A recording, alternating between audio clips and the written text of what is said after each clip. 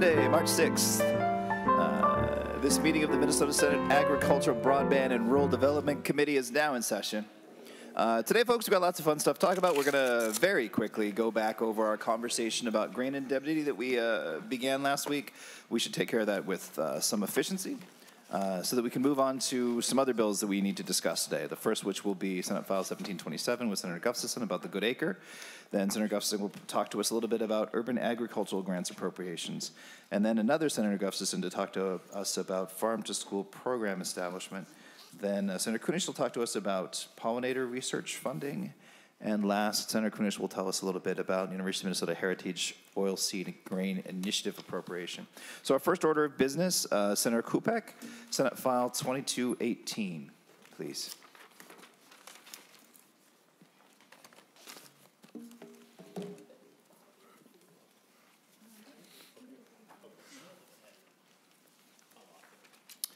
So Senator Kupec to Senate File 2218 as amended.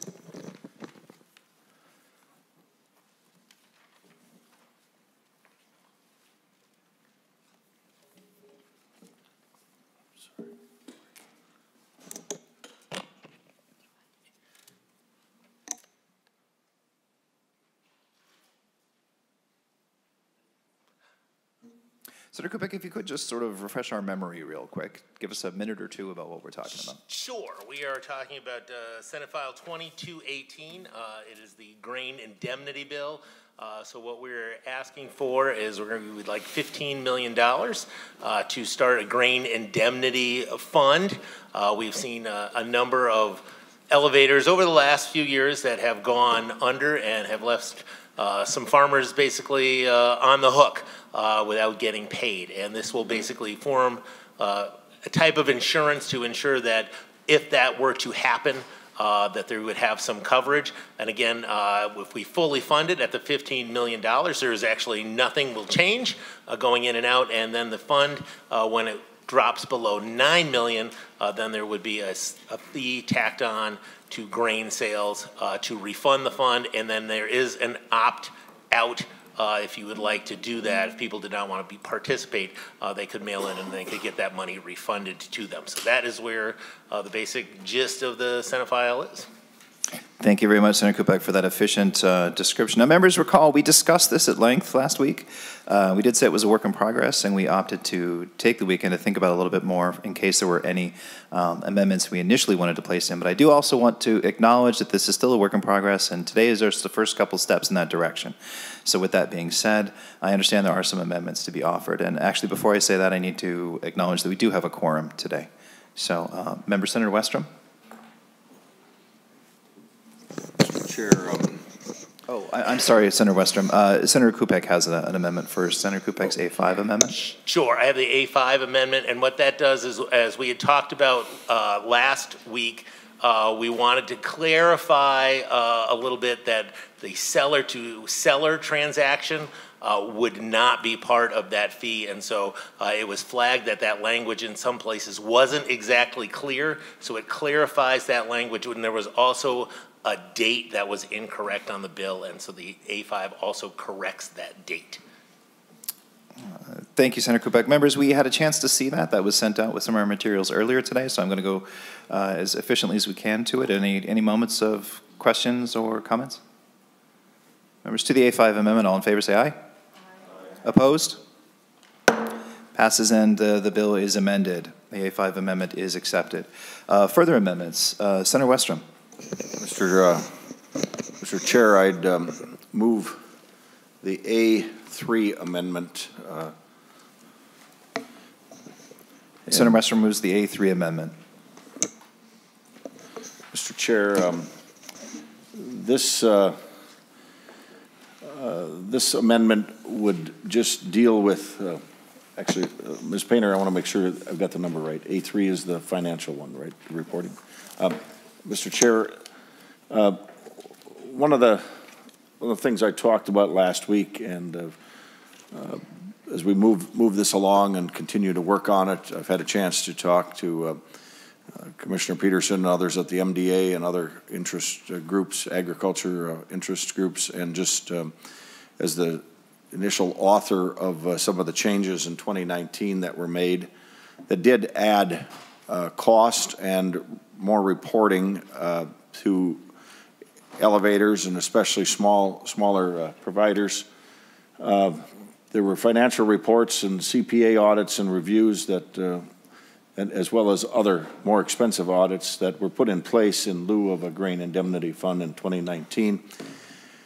And as we're continuing to discuss this, I would suggest we should go back and take those provisions out if we're going to go down the path of the grain indemnity fund, which was elected not to have gone down in 2019. Now, Mr. Chair, since with the weekend and since developing this language, I realize there's some that think there's some work that we could still do. The current requirements of financial reporting and audits is expensive. It's hard to find CPAs.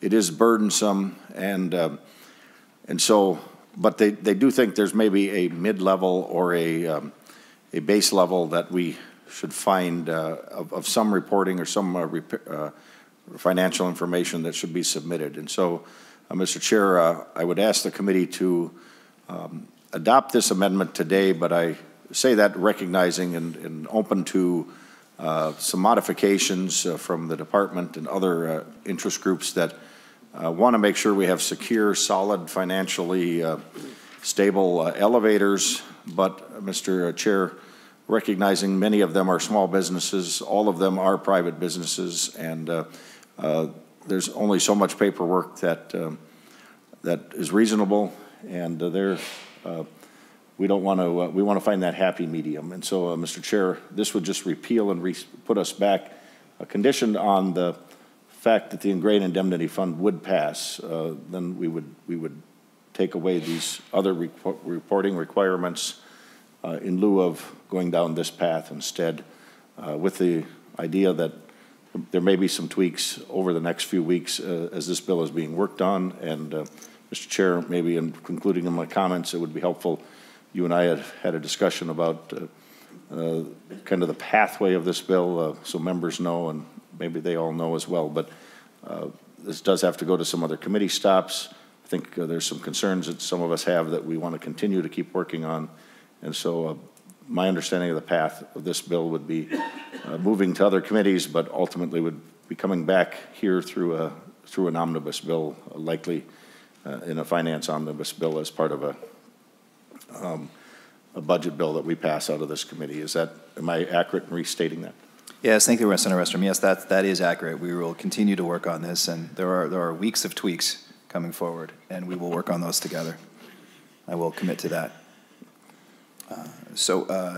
I suppose, Senator Kupec, would you like to respond to the A3 amendment? Sure. Thank you, Mr. Chair, and thank you, Senator Westrom. It has been my understanding, too, and I've discussed this with the department, that they, too, would like to see, as Senator Westrom said, some sort of floor and base, but that they are okay with this amendment now and having the bill continue to move forward. So, Mr. Chair and Senator Westrom, I would accept this as a friendly amendment to the bill.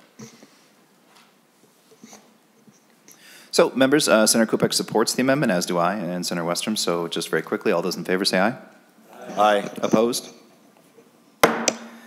The A4 amendment A3 amendment is adopted. Mr. Chair. Senator Westrom. Mr. Chair, I'd move the A4 amendment. Senator Westrom moves the A4 amendment. And, Mr. Chair, the A4 amendment is language that deals with voluntary opt-out or the opt-out options for farmers. I still think we need to improve some of the opt-out language, making it more voluntary up front. But whatever we come up with in the end, I think education and information for those affected is very important and good practice.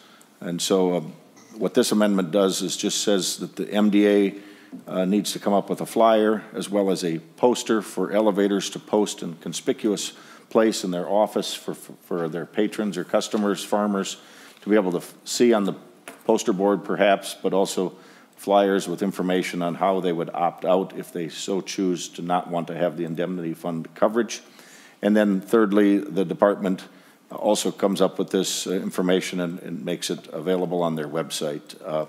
So farmers, consumers have that information readily available to them if they want to opt out or know how to do that and get the information easily. And so this would make it available. But again, MDA would have to take this, take on the obligation of getting the posters ready so the elevators don't have to.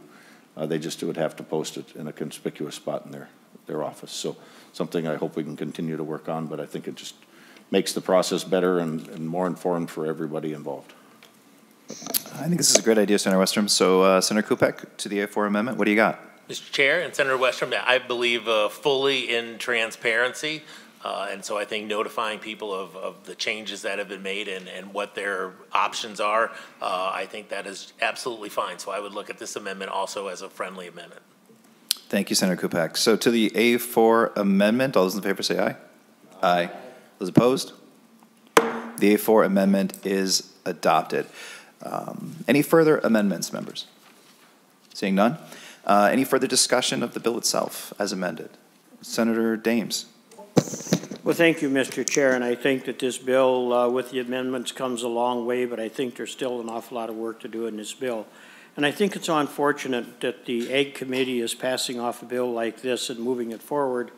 What we should be doing is sending the parties out and having an agreement made, bring the bill back, and then pass it out. But we're choosing just to move it forward in a flawed position, and that's okay, but I think there's a lot of work to do in this bill, and therefore I'm not going to be able to support it until it gets straightened out. Thank you, Mr. Chair. Thank you, Senator Dames. Members, any further comments or discussions? Senator Westrom. Mr. Chair, just a few additional comments. Senator Kupec talked about the voluntary portion of this bill, and I did talk, as I said, with Commissioner Peterson last Friday, MDA staff, and I still think we can do a better job of coming up with a voluntary or an easier way for farmers, consumers to get to opt out if they so choose.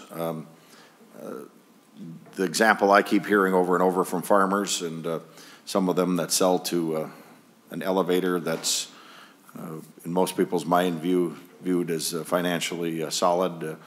CHS is a fairly common one out in our area, and those farmers feel that they can take their risk and keep their indemnity fund in their pockets if they so choose. And maybe they're right, maybe they're wrong. I mean, that's a little bit of the unknown we all have in life, but it's also the freedom of choice and the freedom of keeping their money. And Mr. Chair, I've been doing just some back of the napkins calculating, Senator Kupec, and on 1,000 acres of corn at 200 bushels average an acre, it'd be about 200,000 bushels, and my calculations is this fee would be about $2,000 for that farmer raising 1,000 acres. And so the concern is a system that people have to submit their money, have it taken out of their check. They don't get to use it for whatever their expenses are or for their profit or cost of living, a family's living, and they have to then wait for 90 days, up to 90 days to get it back after they've done the paperwork of turning it in. And Mr. Chair, Senator Kupec, I just think that's not a proper burden to put on every farmer across the state of Minnesota. So I still would like us to try to find a way to get a more voluntary system that really is voluntary from the front end, where somebody can just opt out and not have that money taken out of their check, but then they're also not going to be receiving the insurance. You know, I've talked to some, and many of us know the Menards has this 11% rebate that they advertise as a sale, and you know, it's attractive to get people in the store. But you know, I was talking to some folks that were kind of in the know and work there, and one of the things that they talked about, we just were casually visiting, but and it's pretty logical.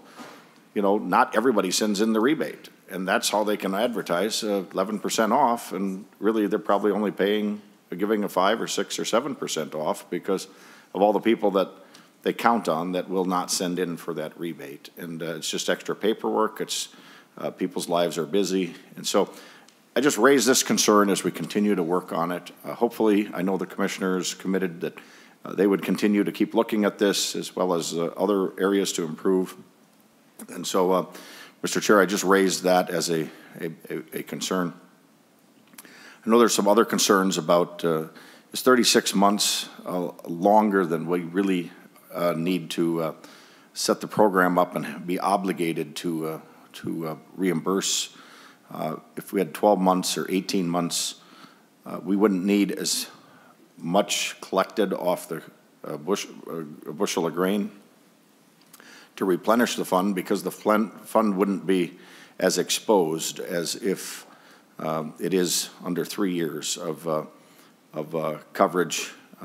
At some point, there's a lot more speculation going on and not collecting your check from the elevator than if you've just brought it in and the elevator pays it out within a year, or the fund would cover you for a year. And so I think there's some areas like that we need to continue looking at. Senator Kupec, I know you've said you're open to continuing to work on this, but Mr. Chair, I just wanted to take this opportunity to highlight a few of the things. I know there's some issues that we need to want to continue to work on to make improve this bill as it would go forward if we were to come to implementation. And so I know some of the ag groups are very concerned about a voluntary system that would be much more user-friendly, and I hope we can continue to work on that. But Mr. Chair, Senator Kupec, just wanted to raise those, and I know we've talked about them privately as well. So I appreciate your indulgence and appreciate you continuing to be open to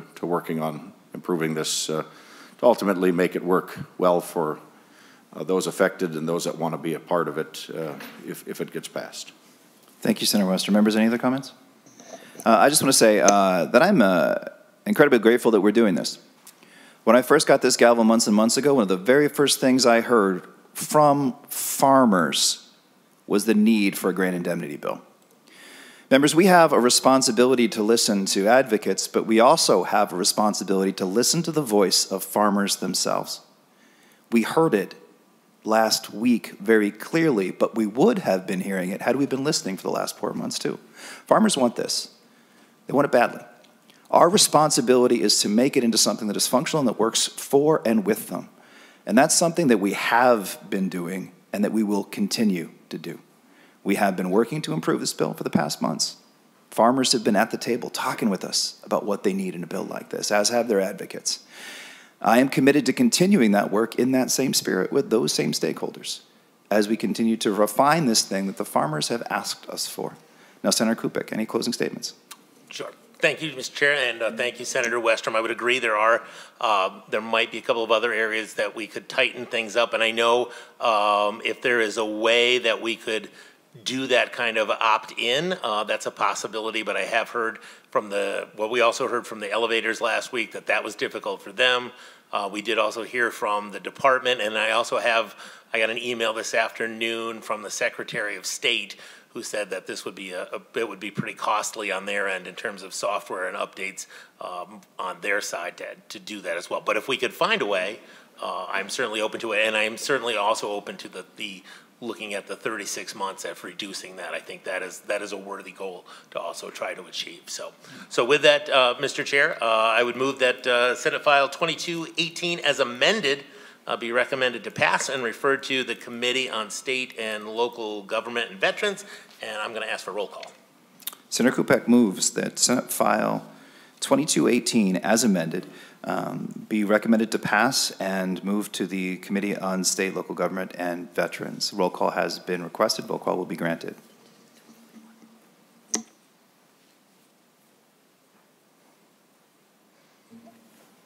Chair Putnam? Yes. Vice Chair Kupec? Yes. Lead Westrom? No. Senator Anderson? No. Senator Dames? No. Senator Dornick? Yes. Senator Gustafson? Yes. Senator Kunesh? Yes. Senator Seeberger? Yes.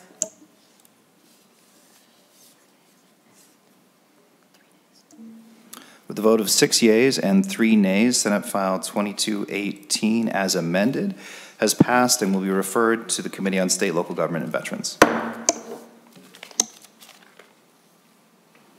Thank you, Senator Kupec. All right, folks, up next is Senate File 1727, Senator Gustafson, the Good Acre Grant Appropriation for the Local Emergency Assistance Farmer Fund Program. Senator Gustafson, if you would please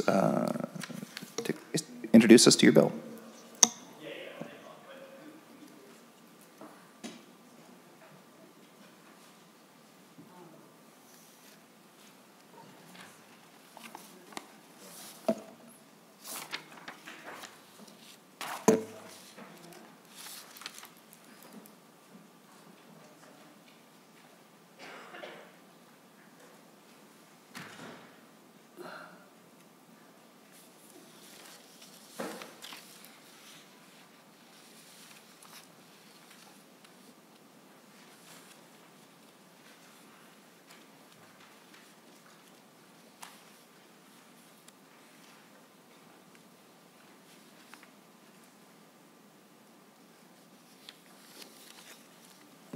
Senator Gustafson, in the interest of efficiency, I'm going to ask some of your testifiers to come up to the table as well, if we could, please. Would Mr. Van Eekhout and Ms. Winsberger please come to the table and have a seat? And Senator Gustafson, if you would introduce your bill when you're ready.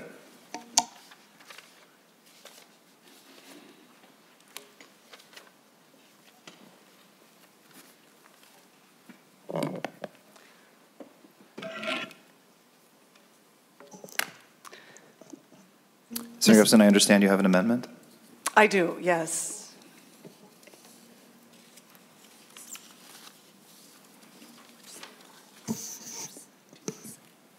Can you give me the, I'm sorry, Mr. Chair, can you give me the Senate file number again?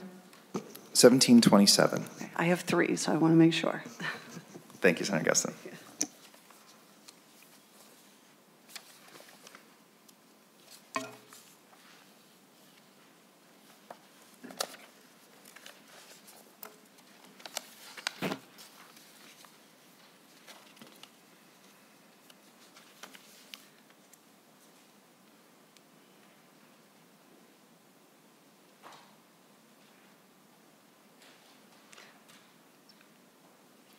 Senator Gustafson, your author's amendment?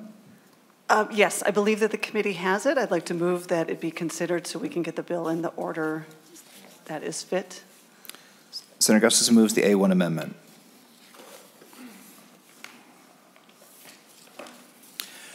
Senator Gustafson, do you have it in front of you? Would you mind describing it for us real quick? Yes, thank you, Mr. Chair and members. The Good Acre is the largest nonprofit food hub in Minnesota. They play a crucial role in creating market access for farmers in our region. 2022 was the most impactful year yet, with $1.7 million of local food purchased from over 120 local farmers and makers through our food hub, with one-on-one grower support services to local produce farmers, connections to wholesale markets that pay an equitable price to farmers, and affordable share-use kitchen rental. They realize that the mission to connect and strengthen farmers, food makers, and communities is through good food. With your permission, Mr. Chair, in the order you see fit, I'm ready to hand it over to the testifiers. Senator Gustafson, first we'd like to just take care of the amendment real quickly if we could. Could you describe the content of the amendment for us real quick?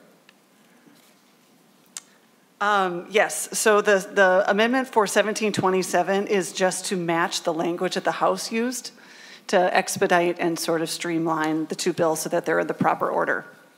Thank you, Senator Gustafson. So any discussion of the A1 amendment, members? Mr. Chair, Senator Dames. some of us don't have that amendment. Could the senator go through the differences in what the House had and what we had, what we're changing? Senator Dames, you don't have the A1 amendment in front of you, or you don't have the...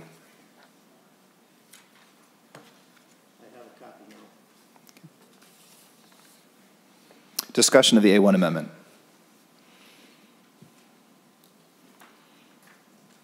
Seeing none, all those in favor say aye. Aye. Opposed? No.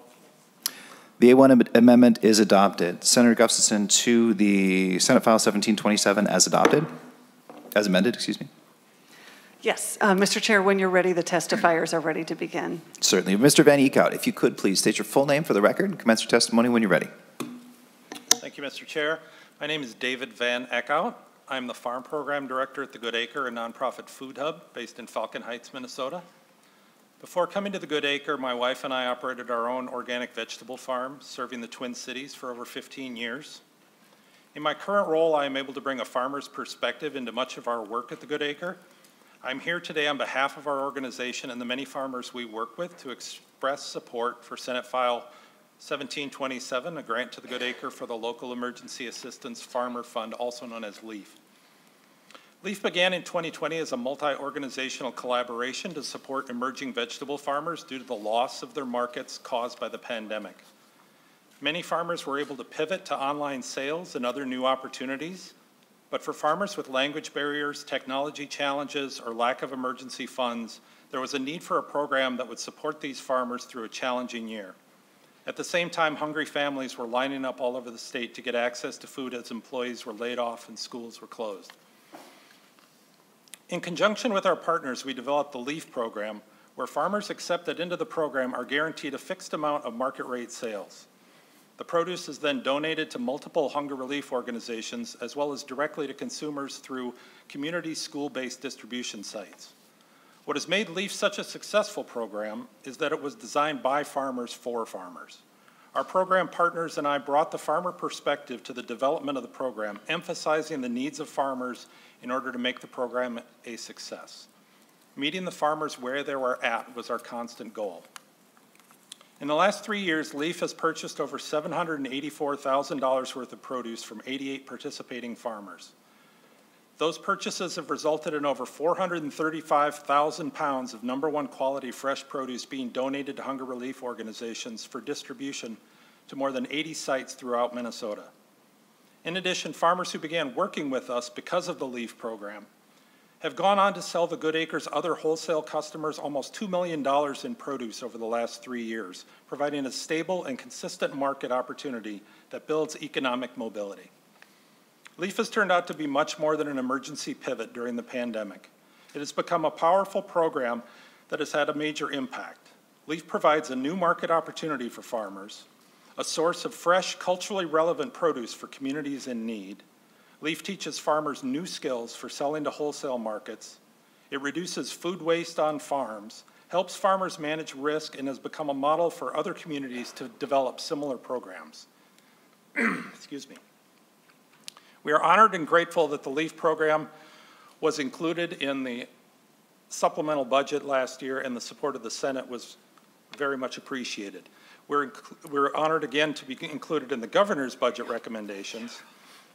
State officials have spoken on multiple occasions of the importance of the LEAF program and urged its expansion. Each year, demand outweighs the available funding for the program. In this bill, we are requesting $400,000 in annual funding, with up to 25% of that amount allocated annually to cover our direct farmer technical assistance and training, logistical support, and development of pilot programs in greater Minnesota.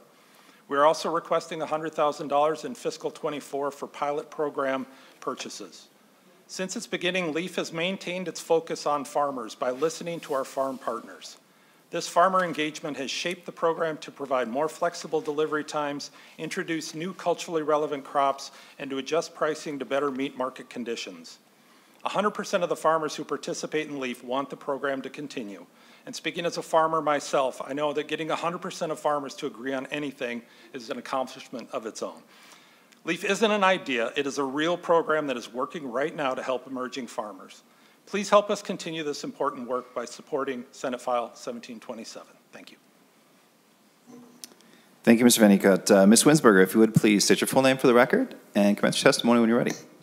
Good evening, Mr. Chairman and members of the committee. I'm so happy to meet you again. I was here last time. My name's, for the records, are Jane Winsberger. I'm a farmer from Ogilvie. Just acquired this piece of property in 2021. Previously, I worked as a nurse, and I worked like 20 plus years. And I changed my ways of work to farming. So right now, I'm a farmer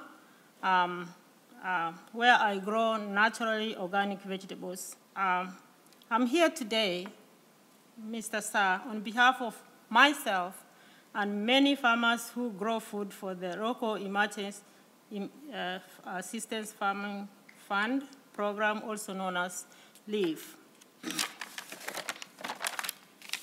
This program, as David has just read, was launched to help small farmers during the COVID-19 pandemic, and it was deeply impactful for me and my community. Although the pandemic has tapered off, the issues of food insecurity and market access did not. So I'm currently a member of the Emerging Farmers Working Group through the Department of Agriculture. My own Farmers Working Group through the Department of Agriculture, Not only do we identify the barriers emerging farmers face, but we also advise the department on ways to improve equity and access for farmers like me. Some of the identified barriers I face alongside my community are access to markets and negotiate prices for the produce we plant in our gardens. The LEAF program doesn't just help farmers like me secure a market, but it provides food for families that are most in need. LEAF does not require membership, that you have to be a member like any other food groups, which you have to be a member in order for you to sell to them. So they accept you the way you come to them. So I cannot stress enough that there is no shortage of farmers like me who have the knowledge and ability to grow food. We want to find our markets, and the LEAF program has helped us to do that. I ask your support in funding the Good Acre LEAF program.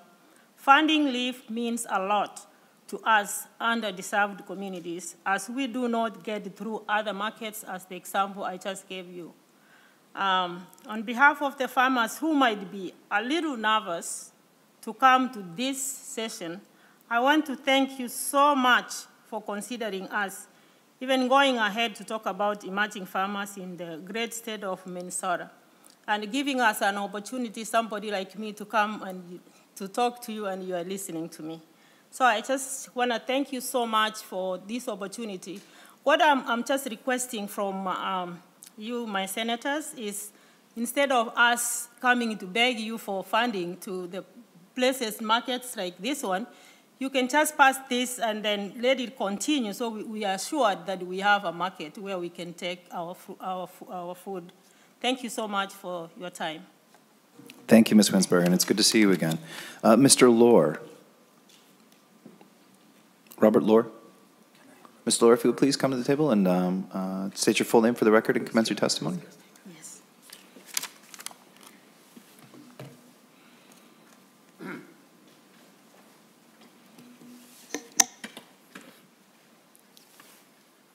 Dear Mr. Chairman and member of the committee, my name is Robert Lohr. I have come from Laos for 43 years. So I have been farming on Maui on St. Croix Township on Big River Farm for 15 years.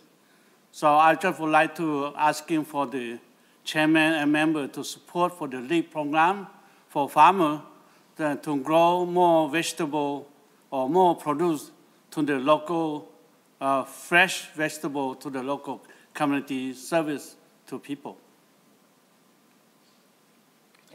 Thank you, Mr. Thank Lohr. you. Thank you. Members, questions for the author or any of our testifiers? Senator Westrom. Mr. Chair, Senator Gustafson, I see looking through the bill, it's allowing $100,000 a year out of the $400,000 just for administrative costs. Can you explain that? That seems like a lot of money going to just an administrative cost for grants that are supposed to be going out. So if you could explain that, it's much higher than we often see. Senator Gustafson. Thank you, Mr. Chair. Senator Westrom, I'm going to actually have our testifier answer that question, if that's all right with you, Mr. Chair. Mr. Van Eekhout. Thank you, Mr. Chair. Thank you, Senator Westrom. So that's the reason for the A1 amendment, is that language was mischaracterized when this bill initially was drawn up by saying that it's for administration. We offer complete services to farmers through our support network, which is why there is an amendment using different language. The 25% represents the comprehensive support services that we supply, logistics support of receiving, distribution, and delivery, and the development of the pilot programs in Greater Minnesota. So the farmer support we provide includes on-farm technical assistance, training, and support for land access and funding opportunities. It's very similar to the work of the University Extension, and I don't think anyone would consider that the work of University Extension is 100% administrative, so it's really just, we needed an amendment to better represent the work that 25%, that $100,000 represents. Thank you, Mr. Vanico. Senator Westrom. Mr. Chair, so what percentage is going to administration with the new language in the amendment? Mr. Vanico. Thank you, Mr. Chair. Senator Westrom, I don't know that number off the top of my head. I would say it's in the 6 to 7% range. Senator Westrom. That's it for now, Mr. Chair. Senator Dames. Well, thank you, Mr. Chair, and I may not get your name right here, but Mr. Van Eckhout, I believe I'm close. Can you tell me, I think in your testimony you said that there was about $748,000 worth of food. Is that correct? From 88 farmers? Mr. Vanico. Mr. Chair, Senator, over the last 3 years of the program began in 2020, and so for the 2020 season, 21 and 22, the total amount of purchasing from farmers was $784,000. Thank you, Mr. Chair. Follow up? Senator Dames. So can you tell me what the total production was, or what percent of the production you're purchasing? Mr. Vanico. Mr. Chair, Senator, I do not know what the total percent of our farmers' output is we're purchasing through this program. Most of our farmers do operate both at farmers market or even additional wholesale sales to either the Good Acre or other customers. So it's generally, because the number has been over the years between $5,000 and $7,000 of purchasing per individual farm, that it represents a fairly, small amount of the farmer's overall output. I would say less than 20%. Follow up, Mr. Chair. Senator Dames. So the purpose of this program, is the purpose of the program to purchase the excess produce that's grown, or to be the major purchaser of the produce grown? Mr. Vanico.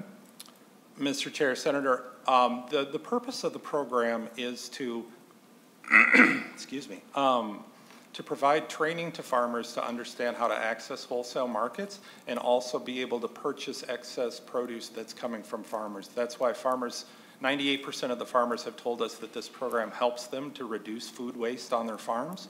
So it has never been the intention of the program to be the majority of sales for any given farmer. Follow up, Mr. Chair. Senator Dames. Thank you, Mr. Chair. And can you tell me, with the technical assistance that you're providing and the training you're providing for these farmers, is part of that helping them develop new markets? Mr. Vanico. Mr. Chair, thank you, Senator. Yes, that is correct. They are able to access new markets through this technical assistance and training, whether that's growing crops that they may not have grown before because their farmers market customers aren't requesting them, and then they find out there's a market for it and they seize that opportunity, or it's working with other wholesale buyers that we're acquainted with and can help them get a contract for the year. So about 40 of these farms have a contract with us for other wholesale sales this year to other customers. So they are, through that training, able to understand what it means to sell to wholesale, how to do everything from the labeling to the invoicing to accounts receivable to packaging and all of that. And that definitely makes it so they can access those other markets. That's why of the 88 farmers, we've had almost $2 million in sales that they've been able to make to other markets. Senator Dames. Follow up, Mr. Chair. Senator Dames. Can you tell me there's some talk about a pilot program in Greater Minnesota. Can you explain a little bit what that's going to involve and what information you're seeking to find? Mr. Vanica. Thank you, Mr. Chair. Thank you, Senator. We have been contacted by a number of organizations over the 3 years that we've been running the LEAF program that have heard about it and are interested and want to know how they could start something like that in their communities. So more pointedly, in the last 6 months or so, we've been talking to the Bemidji Community Food Shelf in Beltrami County and the Rice County, I think it's the Faribault, I don't know the name of their food shelf exactly, but I believe it's in Faribault. They have both expressed an interest in starting a program at their locations, and we reached out to them to say, this may be an opportunity that we could seek some funding to be able to help start these programs with you and offer you our resources that we've developed to do this program while they use it to develop a program that meets the needs of their communities, to look out how they want to access which types of farmers that they want to work with in their communities and crops and the capacity of their own food shelves to store produce, which can be a challenge for some food shelves. So I think it's really that we want to support them with the infrastructure and our understanding of the program, but let them develop a program that meets the needs of their community. Follow up, Mr. Chair. Senator Dames. Thank you, Mr. Chair. This will be my last question. Are you working with the extension programs in the communities you're already working in, and will you be working with them in Greater Minnesota? Mr. Vanica. Thank you, Mr. Chair. Thank you, Senator. We do work routinely with Extension, especially as you may well know, Extension only has 2 statewide fruit and vegetable extension agents. So we work fairly closely with them because they're the statewide agents. We would be more than happy to work with local agents in those communities when we start to develop a program. Thank you, Mr. Chair. Members, any further questions for the author or her testifiers? Senator Anderson. Thank you, Mr. Chair. The Commissioner of Agriculture is going to be appropriating grants. What's the average size of a grant that's given out? You said you had 88 farmers that were a part of this program in the past years. What do you predict for grants, and what are the size of those grants that are given out? Mr. Vanica. Thank you, Mr. Chair. Thank you, Senator Anderson. It has depended on the funding level we've had each successive year. So we like to make a meaningful grant to farmers. It has ranged anywhere from, I think the lowest amount we had was in 2021. We had $4,500 per farm was the total of each farm's granted funds. And the most we've had was in 2020, where we had $7,500 available to each farm. Follow-up? Senator Anderson. Thank you. And also, those grants were for the Good Acre, for the local emergency assistance farmer fund. How about the grants for the pilot programs that are being asked for in this legislation? What size are those grants? And is there a report that has to be filed by the individual producer after the season is over with, so that you know, or we would know, what has transpired from these grants? Mr. Vanica. Thank you, Mr. Chair. Senator Anderson, we keep very detailed records of what each farmer brings in on each delivery.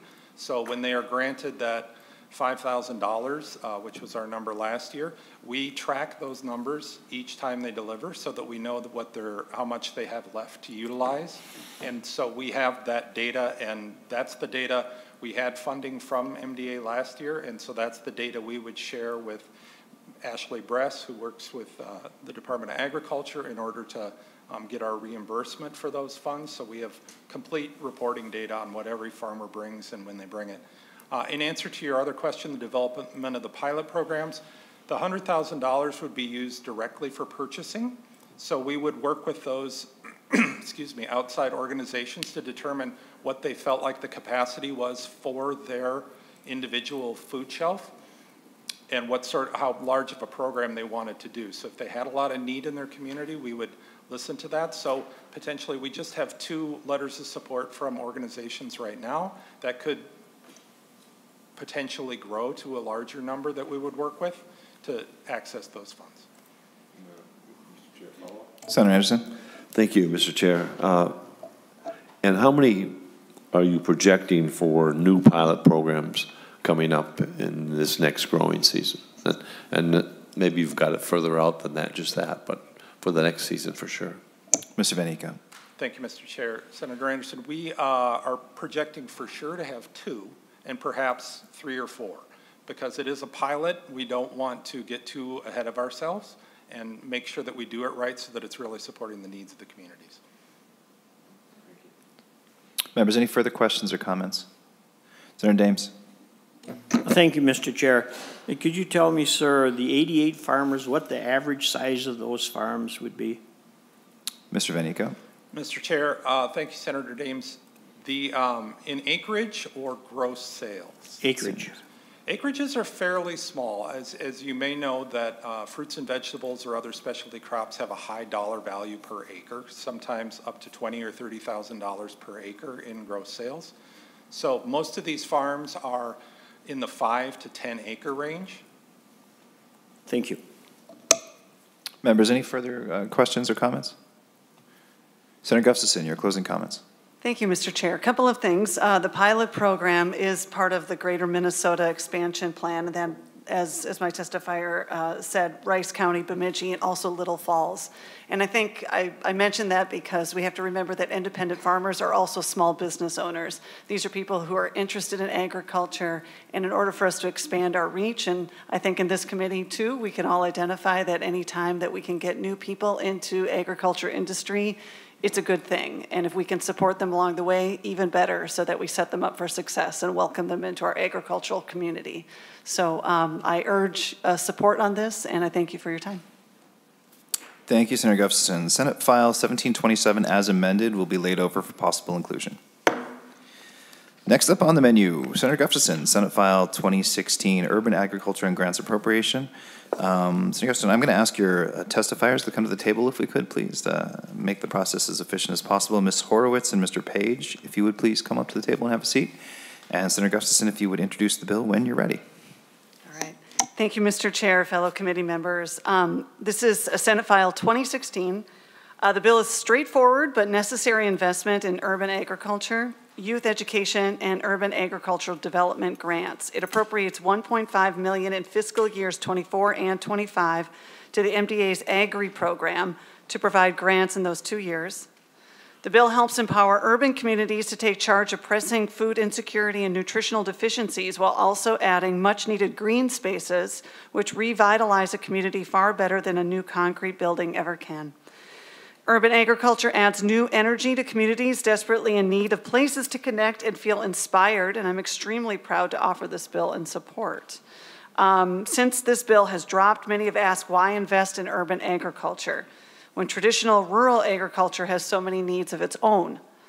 But it is a misservice to pit the two against each other. Not only does urban agriculture address the often anemic and unhealthy food systems that hurt many urban Minnesotans, it fosters a connection to and appreciation for agriculture that many of our urban citizens have never had an opportunity to develop. In doing so, it builds a bridge between inner city and rural Minnesota, giving many Minnesotans a taste of the wonderful things farming has to offer, and hopefully fostering a new generation looking to return our shrinking rural communities. At a time when growing divide between urban and rural has clearly become unhealthy for Minnesota, I believe it's important that we work to build more bridges. I believe Senate File 2016 does exactly that while also addressing urban food system issues, and I urge you to support it. Thank you, Senator Gustafson. Ms. Horowitz, if you would please state your full name for the record and commence your testimony when you're ready. Thank you, Mr. Chair and Vice Chair. My name is Michelle Horovitz, Horovitz. Thank you, Senator Gustafson, for introducing this bill, and thank you all for your time.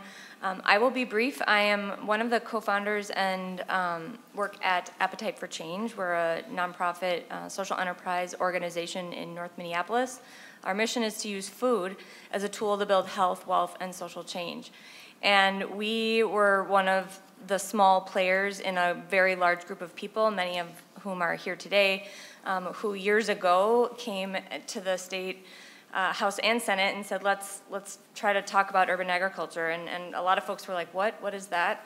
Well, let's study it first. And the House did do a study, and they found out, well, this is actually a thing. And you all invested in it, and you have been investing in it, so thank you. Thank you to Commissioner Peterson and all of his staff, and Assistant Commissioner Bailey, who's been so supportive, and just all the staff at MDA who have put agri dollars towards these grants. I was listening to some of the earlier questions, and they are really good questions, and thinking about how I will testify today, and I will say it is ironic that while I was literally on the way here to testify, our organization was denied funding from this grant. But it's so important, and I think one of the reasons we were denied was because, number one, we've gotten this funding before. It's made a huge impact on our operations. We employ youth, 25 youth every year. We have been able to increase our production tremendously. We grow for our cooking workshops. We grow and distribute in our community, in our meal boxes, as well as our youth get to sell and have that entrepreneurial experience at the West Broadway Farmers Market. So we have benefited greatly from this funding, and I'm so glad that MDA, I think, has appropriated more than was required by the legislation in this program because it was so popular and has grown over the years. And I will say the initial legislation, we called it cities and towns, exactly for what Senator Gustafson said about this urban-rural divide, or this mythical urban-rural divide. But this legislation in the past has allowed for Agri to invest in urban agriculture programs in places like Ely and Rochester and Duluth, and so it's not just a Minneapolis, St. Paul, Hennepin, Ramsey, or 7-county metro area bill. This is funding for local food for local people. It's creating jobs, economic development, and it's made a huge impact on our community in North Minneapolis, and I know a number of other communities across the state. So thank you so much for your time. I'm happy to answer questions, but I think you should hear from it. I mean, I grow in my backyard, and when we grow at Appetite for Change, I get dirty in the garden, but a real farmer, a real grower, Mr. Page. Mr. Page, if we would please state your full name for the record and commence your testimony when you're ready. Timothy Page, P-A-G-E. I'm a urban farmer. I've grown outside the city before, but I prefer being in the city. And a big part of my farming is doing education. I haven't got the funding, but I've worked with some organization who did, like Broadtown Farm, and on doing education on like irrigation. So we worked on the irrigation issue. And then we also put up a high tunnel for a season extension. And we always use education to do it, so I always work through some youth. And I know that this fund has supported that in the past. And it also helps me because when I go into the schools to push youth, not push youth toward things in agriculture, we're able to talk about, instead of talking about dirt, how do you be a soil scientist, how do you be a plant scientist, and then use that in, for agriculture. And it also supports the urban-rural divide, for lack of a better term, because I've always used 4-H and, teaching kids how you do things in the city compared to somebody who live on a farm. And I've also used it specifically for to speak about the LEAF program, where I was one of the farmers, and I was actually able to take my vegetables to the market, and the people who it was going to actually was able to interact with them. So we started, instead of them picking up the stuff, I would deliver it to them and then do classes with them on how to actually use it. So I like that. So for me, the biggest part of the agriculture thing is what it does for education and sustainability. Thank you, Mr. Page. Members, questions for our testifiers or the bill's author? Senator Kunesh. I don't have a question, but I would like to just voice my support for this bill. When my kids were young, they participated in a program called Garden Club. It was through the public programs in the summer, and then at what's the farm over by the little farm over by the U of M on the St. Paul campus? Do the organic farm? No, it's a historic farm. Anyways, they did this program, and they would get picked up one day a week, and they would go to. It's gonna hit me in a minute. And they would learn about seeds. They would learn about growing. They would learn about pollination. They would learn all about what it is to grow your own food, and then they'd experience that as well. And that's here in what we might call the urban core of the Twin Cities. And that agricultural education has stayed with them, you know, all of these years, so that as adults now, the Kelly Farm, that's what it is, I think it's the Kelly Farm, it has made a huge difference, you know, in their lives right now, when every year they start to grow their own gardens, but then also looking at how they can support other urban farms in the area. I know this, a couple of young kids that started a program have urban farms and have started to create their own foods to sell kimchi and other things like that. And so, I mean, I look at this as an investment in our youth. I look at this as an investment in our future. And when we are looking at the health disparities across our state, this is definitely one of those ways that we can address that. So I do just want to voice my support of this bill. Thank you, Senator Kunesh. Senator Dames. Well, thank you, Mr. Chair. And Senator Gustafson, could you tell me the $1.5 million appropriation requested for 24 and 25?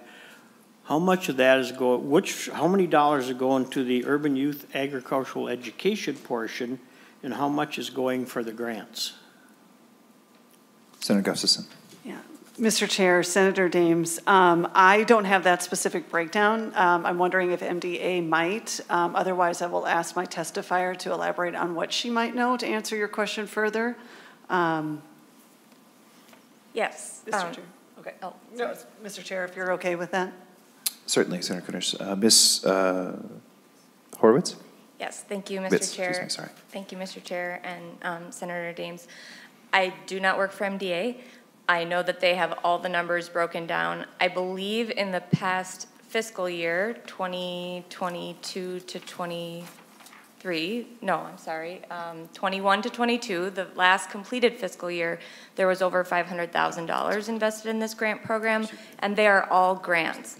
Some of the grants go to support youth education and youth employment programs around agriculture, but I don't want to speak off turn here. I may be incorrect, but I don't believe that all of that funding is going to support youth education. Many of it is going to support startup farms and early farm entrepreneurs who might not be producing at the capacity that they're ready for, like, let's say the LEAF program, which you just heard about. So these are startup grants anywhere from, I believe, it's no more than 50,000, and I think they range as low as 10. I can tell you how we've spent our grants on increasing our production capacity. Some of our funds has gone to youth employment, but a great deal of it has gone to infrastructure and equipment. Thank you, Ms. Horowitz. We actually do have Ms. Bress from MDA here to help us out with this stuff. Oh. If you wouldn't mind, please state your full name for the record and help us out a little bit, would you? Yeah. Good afternoon. For the record, my name is Ashley Bress. I work as the Assistant Director of Ag Marketing and Development. Mr. Chair, Senator Dames, if I understand, you were asking of that $1.5 million that this bill would appropriate, how much of that would be used for urban agriculture versus grants? Well, no, excuse me, ma'am. The question was, how many dollars will be used for agricultural education, and how many dollars will be used for the urban Senator grants? Dames has a clarifying question. Ms. Bress? Excellent, thank you so much. Mr. Chair, Senator Dames, that $1.5 million would be used for grants for urban agriculture, education, and community development. It is the urban ag that would be accomplished through those grants. So the entire 1.5 million minus a little bit of administrative costs would be used for the grants. Mr. Chair, follow up. Senator Dames. So none of this money will be used for education, for agricultural education? Ms. Bress? Mr. Chair, Senator Dames, no, that entire $1.5 million would be used for ag education through the provision of grants. So follow Senator up, Mr. Dames. Chair. So Senator Gustafson, can you tell me when the rules were changed with the Agri Fund to start allowing that to be used for agricultural education? Perhaps Ms. Bress has a greater historical context on that issue? Sure. Mr. Chair, Senator Dames, the Agri Rider beginning for fiscal year 2018 earmarked a specific amount for this grant program. Senator Dames. Thank you, Mr. Chair. So in 2018 is when the language was changed to use agri dollars for ag education. Is that what I'm hearing? Ms. Bress? Yeah. It previously wasn't, I guess. Ms. Bress, actually, Ms. Bress, would you like to answer that question initially? Yes, Mr. Chair, Senator Dames, yes. The Agri Rider was modified for fiscal year 2018 for the department to use up to $250,000 for grants for urban agriculture and urban ag community development. Senator Dames, now if you'd like to continue. Thank you very much for the clarification. I do appreciate it. That's all I have, Mr. Chair. Senator Westrom. Mr. Chair, similar related. So when you say all of the money goes to ag education, are we not using any of it to actually make sure there's opportunities for those in urban areas to actually grow the products, or what are we funding with just education? Ms. Bress, would you like to talk about that, or perhaps Ms. Horowitz can give us a concrete example as well? Sure. Ms. Bress. Mr. Chair, Senator Westrom, the $1.5 million or whatever amount is available that is used for urban ag youth education as well as urban ag community development. So these are not necessarily grants that are directly to producers to be again or upgrade their farms. These are grants to primarily nonprofit organizations that are serving these communities or these nonprofit organizations, these areas, so they can engage in youth education or community development. Senator Western. Mr. Chair, so we're the attempt for 1.5 million is going up from the $250,000 that's currently permissive and under law. Is that the big change here? Ms. Bress? Mr. Chair, Senator Westrom, the current rider for fiscal year 2022 and 2023 allows for up to $600,000 per year. Mr. Chair, this would allow it up to 1.5 million. Yeah. Ms. Bress? Mr. Chair, Senator Westrom, that is correct. And one last question, Mr. Chair. Senator Westrom. Senator Gustafson, or maybe to the testifier. When this program was introduced to us, my understanding was they were going to have help farmers get started in urban centers using pieces of land. In some cases, we had language to even encourage MnDOT and other agencies to proactively find state land that was owned being unused, maybe highway right-of-ways or big excess right-of-way parcels. Have they done any of that to make sure that there's actual opportunities and things getting growing? And maybe you could just talk to us about that, and then what what are the tangible outcomes that we're seeing? What is being grown? What is happening with the urban agriculture, and how does it not blend with what we just heard in the last bill? Yeah, thank you, Senator Westrom. Gustafson. Mr. Chair, there are some tangible impacts of this, so it's a really good question. I am going to have the testifier share some of those experiences, although I don't know specifically about the land use. We might have to have both testifiers speak to that. But as far as what this will do and how it will benefit local people, I'm happy to pass that off to my testifier with your permission, Mr. Chair. Certainly, Senator Gustafson. Ms. Horowitz? Sure, and again, I'm looking to the Ms. Brass to answer the question about the land use, because of course that is a huge piece of it. And my understanding is that you don't have to be a nonprofit to apply for this funding. Is that? Yeah. So that's my understanding, and I believe some of the farmers have been asking for funds for land and for getting started. I think. Senator Dames's question earlier, and to your question, Senator Westrom, a concrete example will help. In the past, Appetite for Change has received, I think I mentioned we didn't get the grant this round, but in the past, we've gotten the funding to support our urban agriculture, farmers market, and youth programming. So what that means is that we have 25 young people who are on our payroll. They are part of a year-round youth education program where they are learning how to grow food, how to harvest, how to sell. They are leading cooking workshops. They are doing policy and advocacy work and working with their peers in the community. So this funding in the past has specifically allowed us to increase our food production capacity. At Appetite for Change, we grow over 10,000 pounds of produce a year. This is quote-unquote specialty crops, but what we like to call real food: tomatoes, zucchini, cucumbers, all the things, greens, and we're using those, like I mentioned, in our cooking workshops, distributing them to community for who need access. We use them in our meal box program, so it's recipes with ingredients that go to the home. And then we also, our youth, again, get the opportunity of selling it at the West Broadway Farmers Market in North Minneapolis. So these grants have covered youth wages, so increasing our capacity to provide jobs to young people in the community. It's provided capacity and infrastructure for our farming and production. And I know other nonprofits have used the funds similarly. Hmong American Farmers Association, Duluth Food Community Action.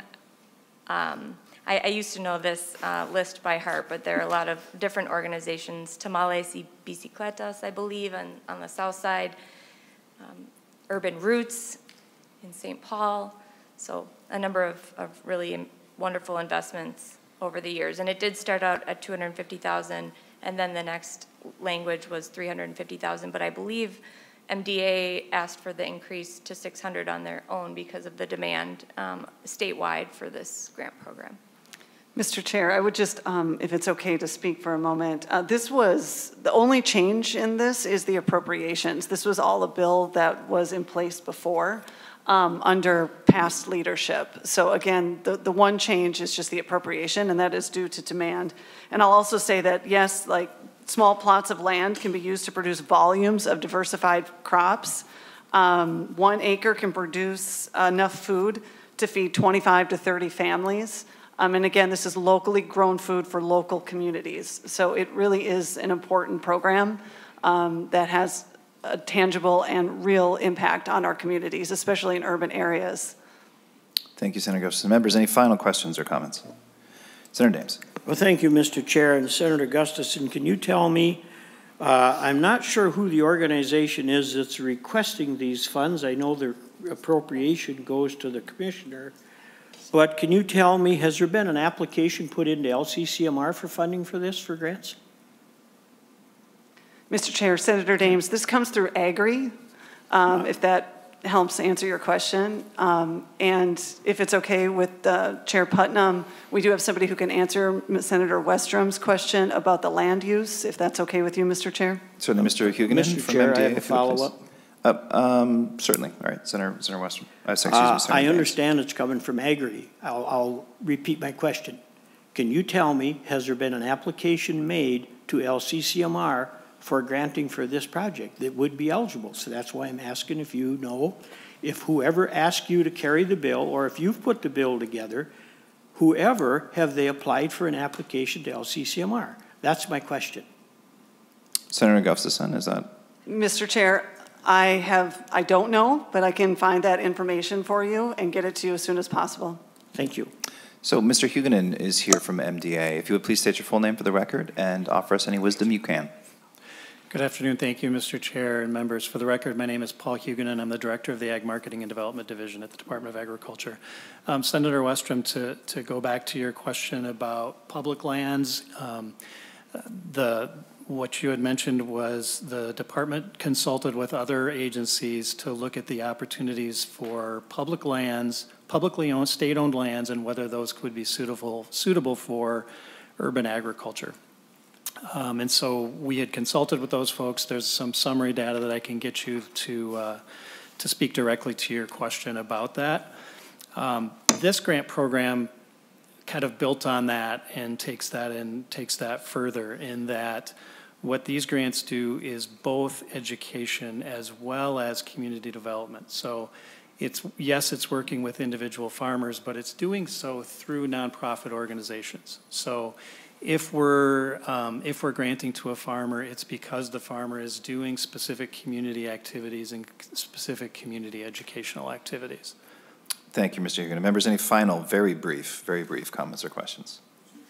Senator Westrom. Mr. Chair, Mr. Huguenin, did that report ever result in the state connecting and facilitating acres of unused land for anybody engaging in urban agriculture?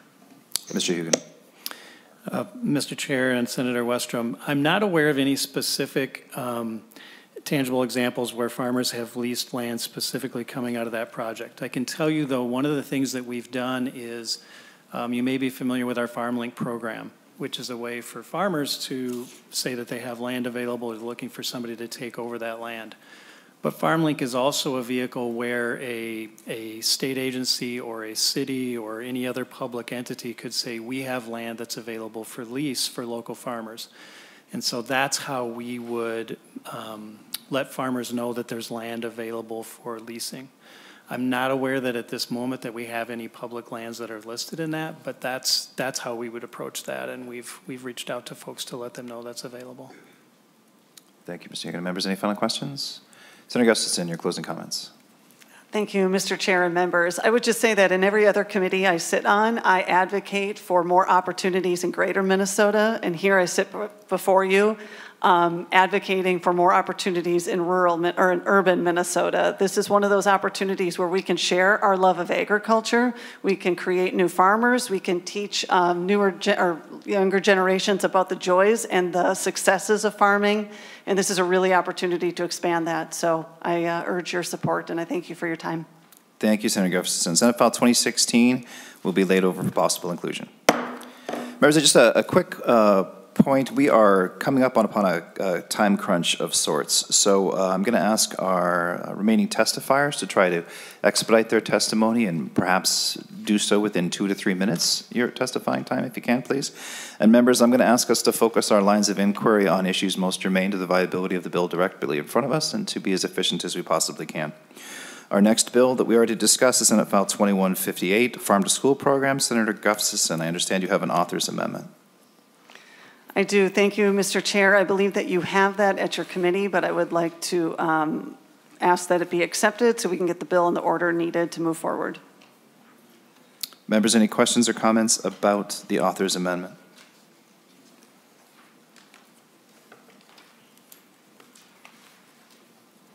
Seeing none, all those in favor say aye. Aye. Opposed? Author's amendment is amended. The bill is amended. Senator Gustafson, to your bill. Thank you, Mr. Chair and members. Before you is the Senate File 2158. This bill continues my theme today of leveraging state dollars to improve our local food systems and grow economic opportunities for Minnesota farmers. It also aligns with another focus area of mine, school lunches and feeding our students. So farm-to-school programs are not new in Minnesota. Where they have been implemented, they have proven to be immensely popular among districts, farmers, and students. There are new programs out there, though, that address so many problems while being equally loved by metro, suburban, and rural Minnesota. However, like the other bills I brought before you today, these programs need investment and state to reach their full potential.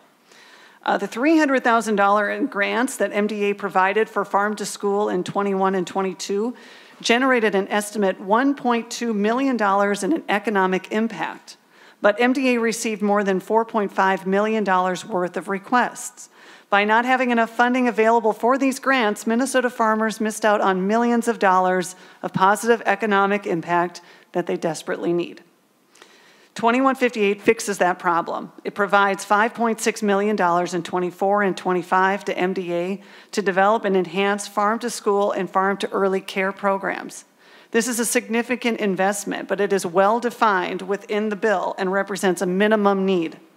The bulk of the money is reserved to reimburse schools for purchase of agriculture products, but 2158 also dedicates money for an external evaluation of the program, community-based regional coordinators to provide marketing assistance to farmers, and funds for schools to upgrade their lunchroom equipment. Crucially, Senate File 2158 dedicates a portion of its funds to fund a full-time statewide coordinator for farm-to-school strategy at MDA to help keep these programs on track and successful. I sought out a seat in this committee because I recognize the tremendous problems facing our farmers and problems for all Minnesota. I want to help find smart solutions that benefit us all. 2158 is exactly that kind of bill. Any bill that has superintendents and teachers, farmers, hipsters, students, parents, inner city Minneapolis, far north Minnesota telling you to pass it should be a pretty easy bill to get behind. I urge you to support Senate File 2158, and I'll turn it over to my testifiers when you're ready, Mr. Chair. Thank you, Senator Gustafson. My understanding is our first two testifiers online. Mr. Doherty, if you are available, please. Would you turn on your camera, unmute your microphone, state your full name for the record, and commence your testimony when you're ready? Hello, can you hear me okay? Yeah, we're good. For the record, my name is Ben Doherty. I live in farm near Northfield. Thank you, Mr. Chair and members of the committee for listening and having us here today. I'll try to speed this along. Since 2006, my wife Erin and I have owned and operated Open Hands Farm, a 15-acre vegetable farm outside of Northfield. We've been LSP members for 18 years.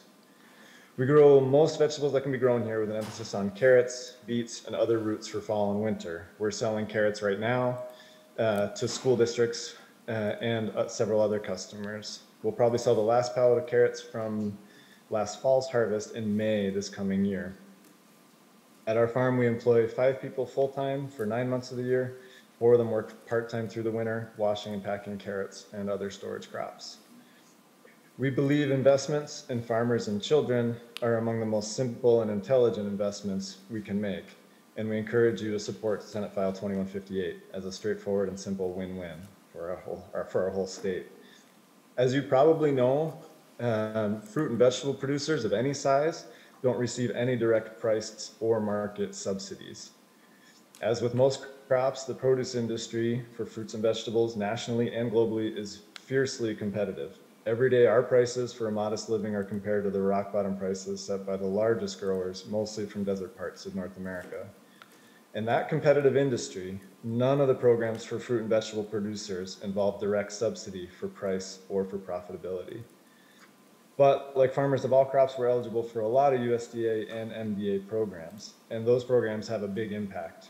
Over the years on our farm, we've benefited from several of them, from low interest loans with FSA for land and for buildings, to value-added grants to build our coolers for ideal winter storage, to EQIP funds from NRCS to help reduce soil erosion, and to improve our irrigation system.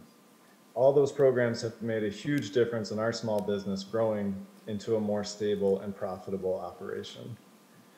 I see this increase in farm-to-school funding as a very similar opportunity to help many more farms in Minnesota be strong and thriving while helping more kids learn to love Minnesota foods. I know you have high hopes for the future of Minnesota agriculture, that farmers of all sizes and farmers of all crops can continue to thrive and grow and be the bedrock of all of our communities. Supporting schools and using Minnesota-grown foods is one of many critical parts of that hopeful future. It's an easy win-win for all of us, and this is a unique moment in time where many districts have been trying but really struggling to make more substantial and lasting change to what we feed our kids and where we buy it from. Regarding the importance of the farm to school coordinator, local food coordinator positions that this bill would also create.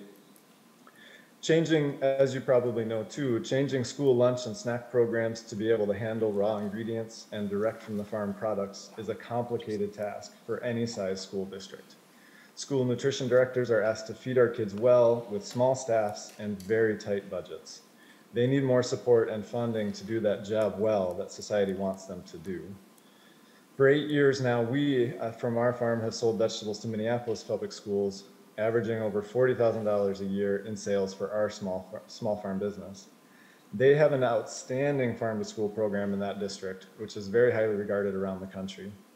One of the keys to their success is having a farm to school coordinator on staff. It doesn't make sense for smaller districts to have that position, and maybe even for some bigger districts to have a dedicated person in that role. One aspect of this bill is to create positions for local food coordinators in regions around the state. These coordinators will help meet the challenges of improving school lunch into something that more kids will want to eat, and that'll help them grow and learn even better, and that will also help more farmers connect with this emerging wholesale market. Over the years, we've tried to develop relationships with at least 4 other smaller school districts in our area who want to increase the amount of local food in their meals. Usually they contact me, reach out to me looking for carrots or a few other crops. Some of those have had passionate nutrition directors willing to dedicate extra time and energy. Some have had help from nonprofits or extension agents. Only one of those districts has been able to substantially increase their amount of local foods purchasing in a lasting way. I know there are many districts trying and ready to serve more Minnesota foods, but running into problems of labor, menuing, and food costs. As a farmer, I would love for them to all have a coordinator supporting them and making it more feasible for them to use more local farm products. Investing in their success with both the purchasing funds in this bill and the coordinator positions will make a huge difference in their success rate. So I encourage you to support this bill, the farm to school bill for our farmers, for our kids, and for our futures. Thank you, all of you, for your hard work. Thank you, Mr. Doherty. Ms. Haig, if you would please turn on your camera, unmute your microphone, and state your full name for the record and commence your testimony when you're ready. Mr. Chair and members, good afternoon, and thank you for the opportunity to testify. My name is Amy Haig. Can you guys all hear me? Yeah, you're good. Okay. My name is Amy Haig, and I am the Farm to School Coordinator or Liaison for the Hutchinson, Litchfield, and Dassel-Cokato school districts. We have a unique cooperative model in food services, but we are 3 separate districts. I live on our farm in Litchfield, where my partner and I ran a vegetable farm until 2019, and have been a longtime member of the Land Stewardship Project. I believe in the power of community-based food systems, and tonight I will be testifying in support of Senate File 2158. The districts that I represent are 3-time recipients of the Agri Farm to School Full Tray Reimbursement Grants. These funds have inspired our kitchens to adopt a more seasonal menu and bring in freshly harvested, nutrient-dense foods to the cafeteria. Student excitement is growing as they're exposed to new ingredients, these community stories of our farmers, and better tasting foods. This excitement means increased participation rates and therefore increased access to nutrition for all. Because of these awards, our schools are on track to spend $630,000 worth of local food in just 3 quick years. Our Farm to School program feeds over 6,300 students, inspires 12 kitchens, and purchases fresh fruits and vegetables, beef, dairy, dry beans, honey, and maple syrup from over a dozen farmers and ranchers in 3 counties. As a former farmer, I can confidently say that this significantly impacts the bottom line of each and every one of our farming partners. Our districts have also been awarded equipment grants from these farm to school dollars. We have purchased industrial food processors, better oven technology, new coolers and freezers, and our success in the cafeterias is without a doubt because of these improvements.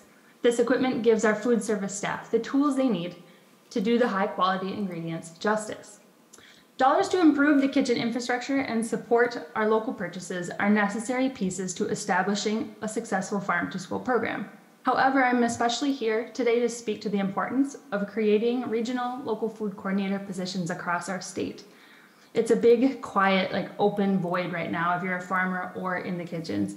We have been successful in our 3 districts because my director has carved out space within her budget for the coordinating role that I have. In talking to other districts who have reached out to me for help, and there are several, this is not a commonly supported option.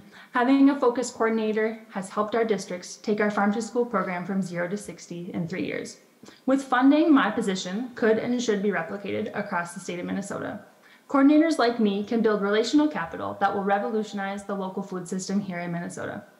Folks in this role can be educated about food safety concerns and best practices for both kitchens and farmers, replicate successes among classrooms, kitchens, and farms to make meaningful change quickly, share stories of specific crop varieties with staff so they can buy in and be great ambassadors for the students, consult with the nutrition director of the district to design seasonal menus that reflect the specific abundance of farmers in the area, plug into statewide farm-to-school harvest of the month and hopefully MDA networks for support, strengthen community conversations about food access, and importantly, be the point person to help BIPOC, emerging, and otherwise marginalized farmers access scalable markets. With this kind of people power, farmers and ranchers will be able to sell tons and tons of food back into their communities, providing better nutrition to our school-age kids. Last year, we saw a federal grant of $4.25 million, and still these funds were not sufficient for our demand. We can choose to notice this momentum and help create a lasting community-based food system that works for farmers, for small businesses, and for institutions. We can choose to make space for farmer stories in our schools, and we can choose to invest in community feeding community. Let's do that. Thank you for engaging in this work and allowing me to testify. Thank you very much, Ms. Haig. Our next testifier is Ms. McKee. Ms. McKee, if you would please state your full name for the record and commence your testimony when you're ready. Thank you, Chair Putnam and members of the committee. My name is Erin McKee. I'm the Community Food Systems Program Director at the Institute for Agriculture and Trade Policy, which is a nonprofit. We're based in Minneapolis. And maybe I fall into like the hipster category of supporter of this bill. Thank you for letting me share today on why I'm urging your support for Senator Gustafson's Farm to School and Early Care Bill, Senate File 2158, and its inclusion in the final Agriculture Omnibus Bill. So a little bit of background about me. I'm a member of the Minnesota Farm to School Leadership Team and the Minnesota Farm to Early Care Advisory Network Advisory Group. I've worked on supporting farm to school and early care programs in Minnesota for 13 years. I've collaborated with schools, Head Starts, and early cares all over the state to implement local purchasing, created supportive resources, and conducted evaluation activities to bolster the growth of these initiatives statewide, including evaluation of MDA's Farm to School grant program. And you also have some of the materials we created with that work in your reference materials as well. An interesting thing, I worked with the coordination of a broad group of stakeholders who developed the asks for the initial Farm to School bill that ended up establishing the grant program, and the components of that are included in Senator Gustafson's bill today. So that group began conversations about what was needed in Minnesota in 2014 based on the barriers that we were seeing as we tried to do these programs in communities. And we supported several rounds of advocacy. We saw our bill passed in 2019, and we've been thrilled at the success of the program so far. But one thing that I've noticed is that the asks that are included in this bill today are the same things that our stakeholders identified in our very first conversations almost a decade ago. We knew what we needed then, and we have the experience to support the requests for you now. We believe that the plan outlined in this bill has the potential to be transformational in harnessing the positive momentum that we see in Minnesota, and it really can take farm to school and early care programs to the next level for our state. So first of all, it's really critical to increase the funding for the MDA Farm to School and Early Care Grant Program, which reimburses schools for purchases made from local farmers, and it also has a component for equipment purchases so that schools can do more scratch cooking. Last year, MDA received a $3.5 million federal infusion of funding to Minnesota to support that grant program. So they had 4.25 to offer, including the state funding, and they still had more demand than the funding that was available. We really think that this is a critical time to make the investment to increase this funding to $5 million per year, as it will leverage the momentum created by that federal investment and really signal to farmers, schools, and early cares that they can plan around sustainable local purchasing. This level of funding is really a meaningful investment that will have the power to shift purchasing patterns and farmer business plans. And we see that other states have already been supporting farm to school at higher levels than what we've seen in Minnesota.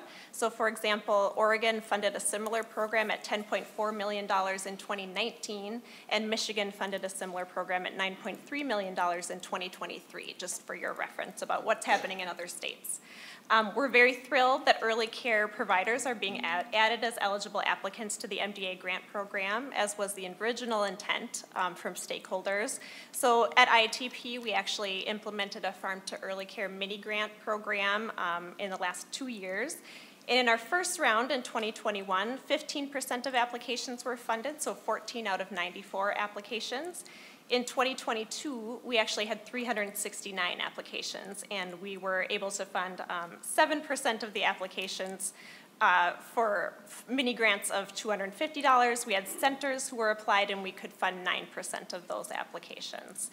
So this is a huge untapped market for our local farmers, and there's a lot of interest. We really believe that our littlest eaters, who depend on early care meals for a huge percentage of their nutritional intake, deserve this local food, and it's a window of opportunity to influence their taste preferences and their eating habits that can carry forward for the rest of their lives. We also believe this is a huge win for our farmers, our students, and communities, and especially for our rural communities, because it keeps dollars circulating in their local economies. So in our evaluation report, you can see that for every dollar spent by schools through this grant, it generated an additional dollar of impact in local economic activity. We also saw that once those buying relationships were established, the schools actually went above and beyond what was required. And just incidentally, we saw that there was an additional over $28,000 in additional local purchases that we just happened to see in the submissions for reimbursement. So we're sure that there's even more that wasn't submitted, but once those relationships are established, that's really the hurdle that they need to get over, and it can establish things that will carry forward. So we also do really appreciate that there's planning for a continued evaluation activity in this grant, or in this bill as well. And then I think that our other testifiers have spoken very well to the need for the regional geographically based coordinators to support scaling up and purchasing from local farmers, and we've consistently heard about the need for that from partners. But I won't speak to that because I know we're short on time. I'll just say that the Farm to School and Early Care Bill is a worthy investment. It supports the health of our children, the livelihoods of our family farms, and connections in our local communities. So I would please ask you to support this bill, SF 2158. Thank you. Thank you, Ms. McKee. Members, questions or comments? Senator Western. Mr. Chair, how much of this money goes to first-time connections and farmers versus how much of it's repeat to the same farm that's already connected to the food? Ms. McKee, you look like you're enthusiastic about offering an answer. Thank you, Chair Putnam and Senator Westrom. That's such a good question. I was thinking you might be asking, because they do have two levels of the bill. They have a first bite grant that is supporting schools that are new to local purchasing. So I know that in the most recent round of the grant for fiscal year 2023, they were going to have 60 first bite grants and then 56 full tray, which is the term for schools that are maybe more experienced and are purchasing a little bit more. However, we haven't yet documented exactly which farmers are new, and I think that's a really good question that we could include in the evaluation planning for going forward. Senator Western, we good? Folks, seeing no further questions, Senator Gustafson, your closing comments.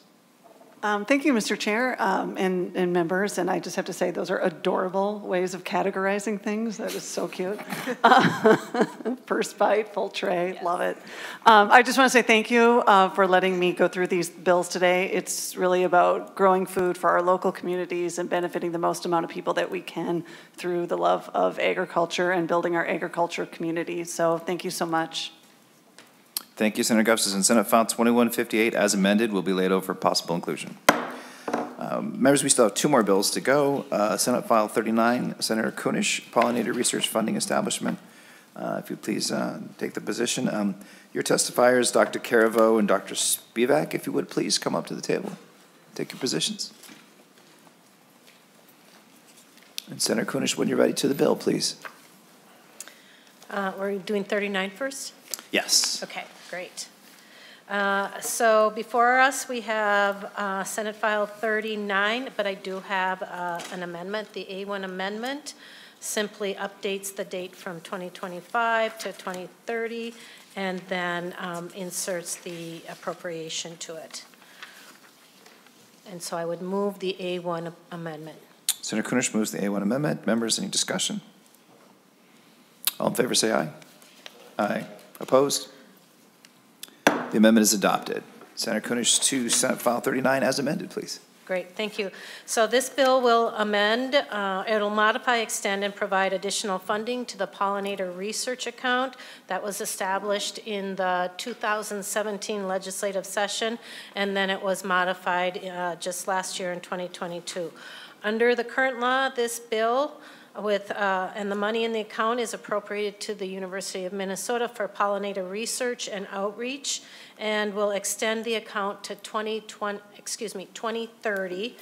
Also transferring additional money from the general fund to the account, and specify an additional eligible use, such as research and outreach concerning how pesticides, parasites, and climate disruption impacts pollinators. And that's my bill. Thank you, Senator Kunesh. Your first testifier, actually testifiers, again, a quick reminder, if we could go 2 to 3 minutes of brilliance, that'd be really, really helpful. Dr. Caraveau, if you would, please. Do you want me, can I start? Yep, Or go ahead. Dr. Spivak, would you prefer to go first? If you would, please state your full name for the record and commence your testimony. Thank you, Chairman and Committee. My name is Dr. Marla Spivak, and I'm a professor at the University of Minnesota in the Department of Entomology. And I'm just here to, we have some slides. I don't know if they're up, but it doesn't matter. In 2016, we opened the Bee Research Laboratory on the St. Paul campus with funding from the state of Minnesota, and that allowed us to expand our capacity and productivity and promote change and new research. Our mission is to promote the conservation, health, and diversity of pollinators through research, education, and hands-on mentoring, and we work as a team to provide the richest learning environment for students at all levels and from all backgrounds. So inside the Bee Lab, we have 2 professors, myself and Dr. Dan Caraveau, who will talk in just a brief second. And we both do research. We have 2 extension educators, Dr. Elaine Evans and Dr. Katie Lee, who does extension on honeybees. Dr. Evans does extension work on native and wild bees. Within the honeybee lab, we work with tech transfer teams. It's a national group, part of a national group to help monitor the health and productivity of our commercial honeybee colonies throughout the state. And then we both teach courses. So I'm going to, if it's okay, I'd like to turn it over to Dr. Dan Caraveau. Dr. Caraveau, if you'll please state your full name for the record and commence your testimony when you're ready. My name is Dan Caraveau. I'm a faculty member at the Department of Entomology at the University of Minnesota. I want to thank everyone for the support of the bill and being here. Just want to highlight some of the work that we've done with some of the funding that in the past. So in particular, there was a project we always have to have an acronym, called the Minnesota Agriculture for Pollinators Project. So this funding was used to launch a large study working with private landowners in Southwest Minnesota to look at how habitat and putting in habitat on working farms influenced native bees, which is the group of bees that I study, as well as honeybees, which is the group that my colleague Dr. Spivak studies. We also looked at how that habitat might influence what we call the good bugs. Those are the things that eat the nasty things like soybean aphids and other things. And then we also looked at pesticides and some of the economics. So that's what we've used this money to do in the past. And what was really great about this is we were able to leverage that funding to, I was able to leverage the funding to acquire another $1 million from the United States Department of Agriculture so using that money to get some federal funds to conduct this work. So it's been really appreciated. And just want to highlight some of the really neat stuff too. We've actually, so I study native bees, as I mentioned. There are 20,000 native bees globally, and we've done the first kind of really big comprehensive work along with the Minnesota Department of Natural Resources, and we've now documented, we're just coming out with this paper, it just got accepted in peer review, about 507 or 8 species of bees that are native to the state of Minnesota. So we have that documented, and we're super excited by that, and that'll be out soon. And so we've been working on that for quite some time. So a lot of work that's been going on through the use of these funds in the past.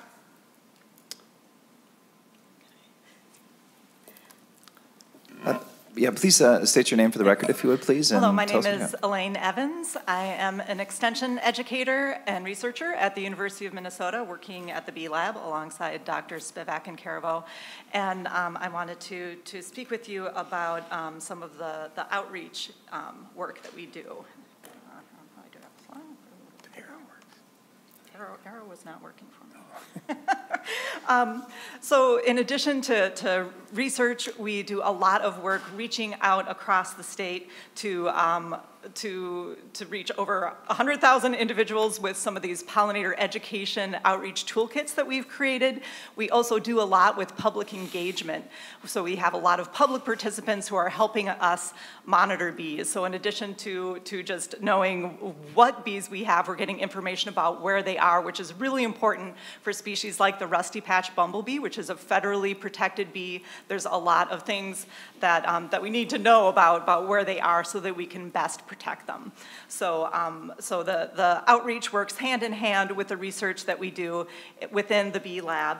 And through both the research and the outreach, we're able to expand what we're doing with your support, help Minnesotans, help pollinators, and gain new insights and reach new audiences to move towards a more pollinator-friendly future in Minnesota. Thank you. Members, do you have any questions or comments? Senator Dames.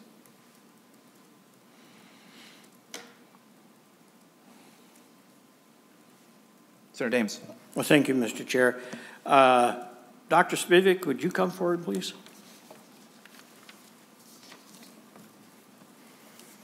Well, good to see you again, and thank you for being here. We certainly appreciate it. Just a couple of questions for you. I know when I served in LCCMR, you applied for several grants and were very fortunate to get several grants. Could you tell me, have you applied for grants through LCCMR in the last couple of years? Dr. Spivak. Thank you, Chair and Senator Dams. In the last grant that I received from NTREF and LCCMR was for the Bee Lawn project, and I have not applied for funding since that. How about legacy? Senator Dames. Thank you, Mr. Chair. Sorry about that. How about legacy? Dr. Spivak. Senator, no, I have not. Senator Dames. Mr. Chair. Senator Dames. Follow up. Well, thank you for the information, Dr. Spivak. I guess one of my concerns is that we have both LCCMR and we have legacy, that your request, your pollinator research fits right into that program. So I'm a little concerned that we're coming to the general fund asking for dollars when we have approximately $60 million in LCCMR on an annual basis. I don't know what legacy is. I know it's considerably more. And so I think that we should be using those funds for these types of things versus money out of the general fund. I do appreciate the work you do. I know you folks do great work, and always appreciated what you did when I was on LCCMR.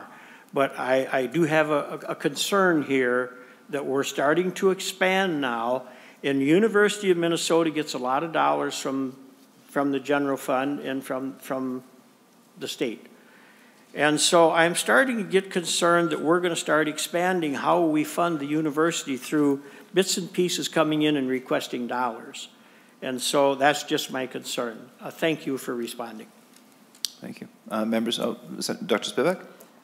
If I may, very Certainly. briefly, thank you. I appreciate your concern. I should have said also that Dr. Caraveau had several rounds of LCCMR funding, as well as Elaine Evans through other groups.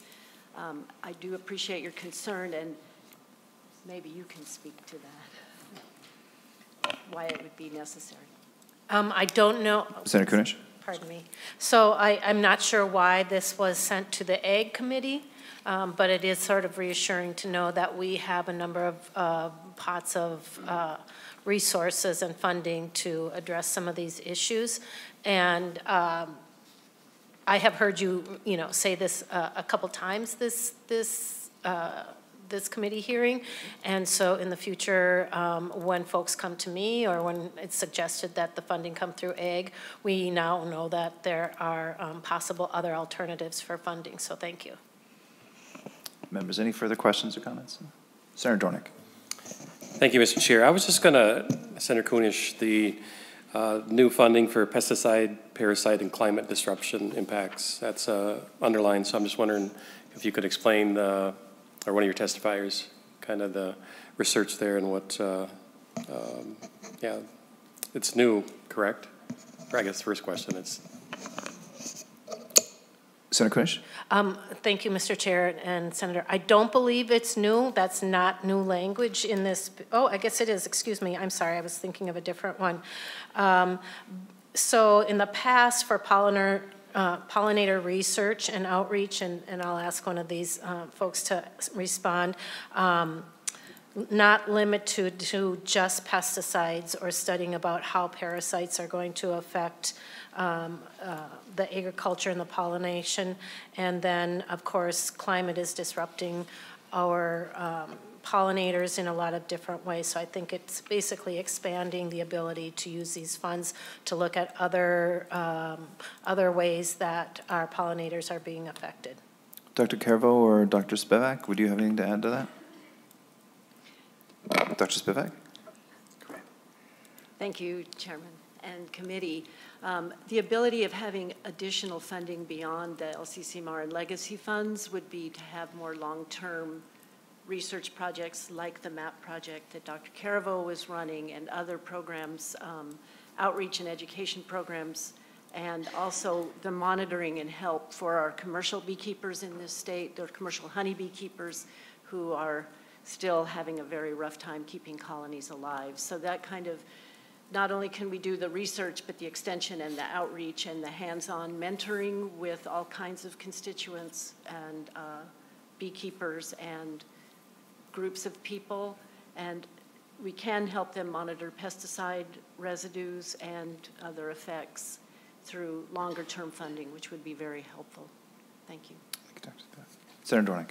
Thank you, Mr. Chair. Just a follow-up. So is there any data that you've, so it's researched before, or I'm sure it has, is there any data on past data on the results of the effects of these? Or I guess I would think you'd be just building off that. So is there any existing data? Dr. Spivak, I think we're talking about the pesticides component of the program itself. Yeah, and Senator Dornick's looking for a kind of history of past successes in research. Is that a fair characterization of your question? History of past, excuse me. Past successes in some of your research labors related to pesticides specifically. Well, pesticides, parasites, and climate disruptions. Yeah. Thank you, Chairman Dr. and committee. I'll begin, and then I'll let Dr. Caraveau add on. So I had 2 graduate students that did a lot of research on the effects of pesticides on honeybee queens and on bumblebee queens, and the effects of pesticides, and Elaine Evans did some research on this also, the finding of pesticide residue in agricultural areas. In most cases, it's the sublethal exposure to pesticides that would include some exposure to neonics, the insecticides, but also drift from other insecticides, sometimes leading to acute, but most often sublethal effects. We're learning from other researchers, not our own, that there are effects of glyphosate on the microbiome of bees, which is Roundup, an herbicide. And there are effects of some fungicides also on the microbiome, and also not all fungicides, but sometimes in combination with other insecticides. So I think what we know mostly about exposure to pesticides is that it's out there, it's often sublethal, and often combines in ways to the detriment of making bees and other pollinators more susceptible to diseases, viruses, and if they're poorly nourished because they don't have enough forage out there, they also become more susceptible to the effects of even sublethal exposure to pesticides. Thank you, Dr. Dr. Carbo, do you have anything you'd like to add? Yeah, well, we've done some work with pesticides on the MAP project, and we're just getting those data in, so I don't have good summary of them at the moment, but some of the parasite work that we've been doing work with viruses. We also think that the rusty patch bumblebee, which is a bee that's declined dramatically in the last while, the best evidence we have, it's not conclusive, but the best evidence is that it was due to a pathogen. And so we think that the pathogens are really interesting, but very difficult to study in a lot of these bees. And so that's kind of a next step that we're trying to get into, is looking at some of the interactions between landscape. We do a lot of habitat work, and also how that might influence the parasites and viruses and things like that get into the bees. So, yeah. Senator Dornick. And Senator, excuse me, Mr. Chair. I also, in 2016, participated in a position paper for the League of Women Voters on the effects of neonicotinoids on our pollinators as well. So if you want, I can send you that link. Look at you. Senator Dornick. Thank you. No further questions. Thanks. Members, no further questions or comments? Senator Kunesh, if you would, your closing comments. Just that I would hope that we could support this bill in the way, because we do need to continue to do that research and outreach for our pollinators, and taking into account Senator Dame's information about alternative routes to funding these things. We certainly can look into that in the future, if not later on in this session. Thank you. Thank you, Senator Kunesh. Senate File 39, as amended, will be laid over for possible inclusion. Our last order of business today, folks, is Senate File 335, Senator Kunesh, University of Minnesota Heritage Oilseed and Grain Initiative Appropriation.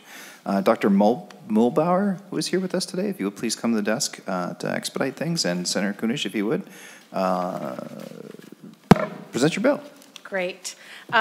This is my second bill, Senate File 335, and this bill would appropriate $2.5 million to the Minnesota Department of Agriculture for a one-time grant to the U of M to evaluate, propagate, and maintain the genetic diversity of oilseeds, grains, grasses, legumes, and other plants that are in commercial distribution and used in Minnesota before 1970. This excludes wild rice. And so this bill specifies that the appropriation should include funding for associated University of Minnesota extension efforts and outreach, especially to small farmers and farmers who are Black, Indigenous, and BIPOC folks, and specifies that the U must protect traditional seeds brought to Minnesota by immigrant communities. And that is my bill. Thank you, Senator Kunesh. Dr. Mulbauer, if you would please state your full name for the record and commence your testimony when you're ready. Good afternoon, Mr. Chair and members of the committee. My name is, I'm Professor Gary Mulbauer, head of the Department of Agronomy and Plant Genetics at the University of Minnesota. Thank you for the opportunity to provide an informational presentation on Senate File 335, a Heritage Oilseed and Grain Initiative. I appreciate your time today, and thank you for inviting me to comment. The intent of the bill, as was stated, is to evaluate, propagate, and maintain the genetic diversity of oilseeds, grains, grasses, legumes, and other plants, including flax, timothy, barley, rye, triticale, alfalfa, orchard grass, clover, and other species and varieties that were in commercial distribution and use in Minnesota prior to 1970, excluding wild rice. This appropriation includes funding for associated extension outreach to small and BIPOC farmers. There are two primary components to this bill in the University of Minnesota's view.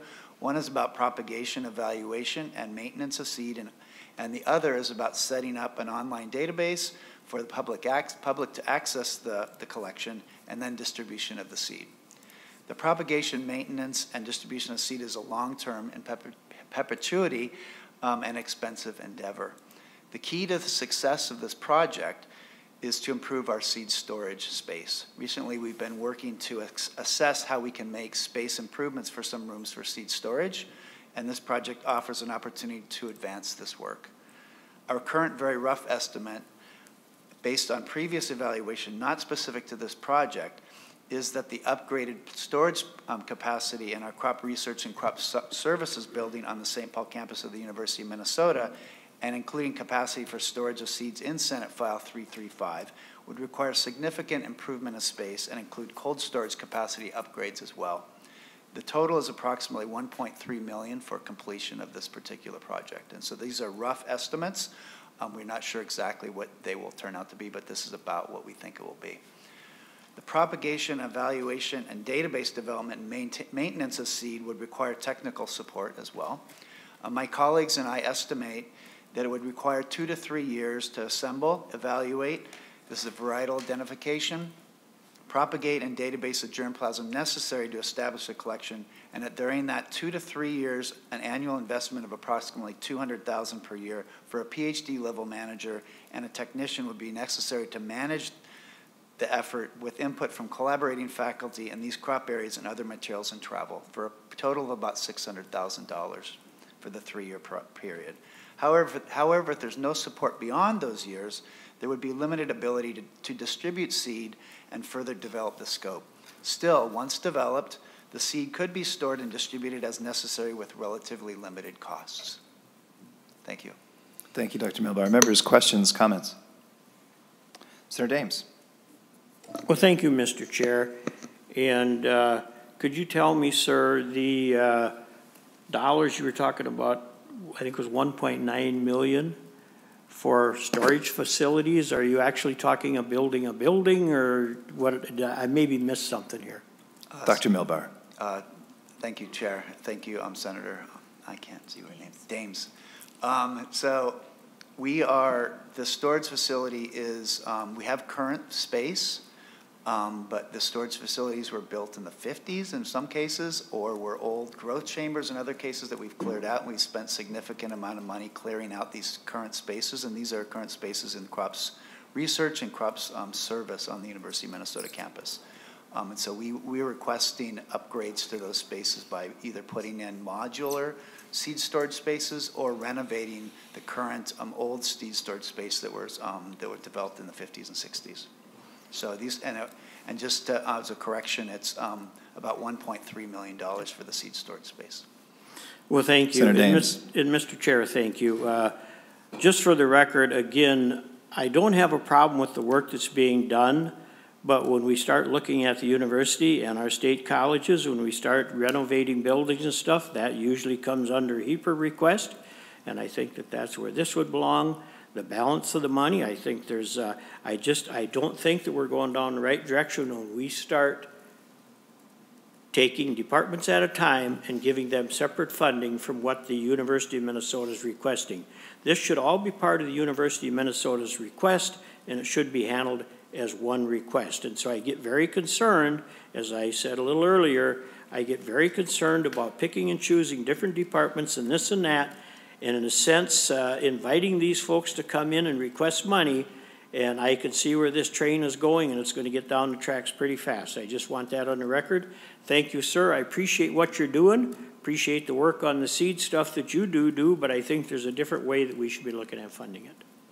Thank you, Senator Dames. Members, any other questions or comments? Senator Kunesh, your closing comments. Appreciate the comments and the education here today, and would appreciate your support in funding this opportunity. Thank you, Senator Kunesh. Senate File 335 will be laid over for possible inclusion. Members, that's our last bit of business for the day. A real quick preview of where we're going. First off, I'd like to encourage you all to clear your dance cards on Monday. This upcoming Monday, not the Wednesday we're talking about, but a week from today, is likely to be a fairly lengthy meeting because we're going to have a lot of other stuff to do. So please, if I could ask you to have some flexibility that day so that we can be here as long as we can be to get the work done that we need to do. This upcoming Wednesday, our next session, we'll be hearing 6 bills. The first is a women venture appropriation to establish a business expansion program for women food entrepreneurs. The second is a Senator Murphy bill, which is Center for Rural Policy and Development Grants appropriation. Then we'll be hearing a bill from Minority Leader Johnson about Minnesota Turf Seed Council grant appropriation. Then Senator Green's wolf and elk depredation payments appropriation. Then Senator Kupec's program establishment to provide grants to prevent wolf livestock conflict. And last, Senator Kupec's deer abatement and crop damage report appropriation. There being no further business before the committee is adjourned.